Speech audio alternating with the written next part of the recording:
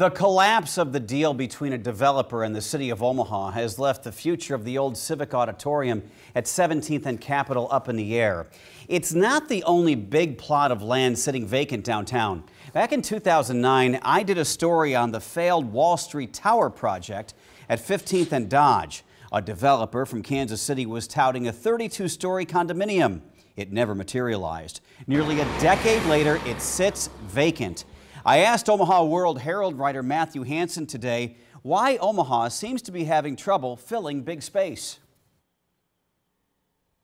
15th and Dodge are problems of downtown Omaha. They include problems with parking. They include problems of a lot of unused space around downtown, leading to more competition and people not getting prices that they need for land. So it's a lot of things.